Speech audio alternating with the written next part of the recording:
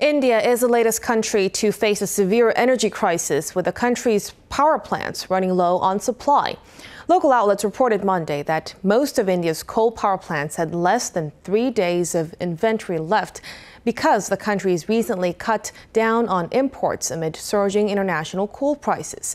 India had failed to produce enough coal because of heavy monsoon rain, which affected its production and mining.